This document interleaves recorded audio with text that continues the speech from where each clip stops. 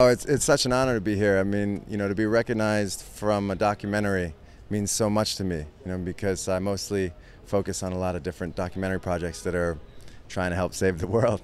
So to be part of this incredible group of talented people is such a big honor. Anyone you're looking forward to meeting? Oh, just everyone celebrating, Steven Spielberg. You're the second person to say that. Yeah. What a surprise. Tell me a little bit about the film and about working on it.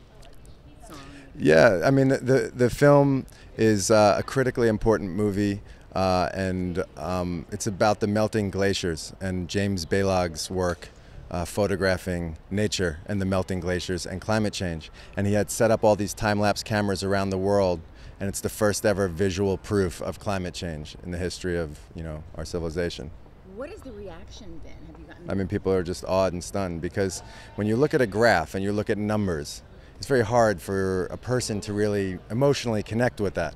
When you look at the landscape evaporating and you see a block of ice that's existed and eroded for 100 years in a certain amount of time, and then in 3 years eclipsed all of that, it's very powerful imagery, and you see the landscape just being eaten alive, Do you think that's convincing anyone out there who still thinks maybe? Yeah, I think it's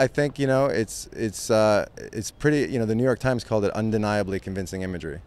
So, I think people should really see the film, and, it's really about being conscious. It's really a film about people being responsible, and if everyone does their part, we can all live in a pretty amazing world,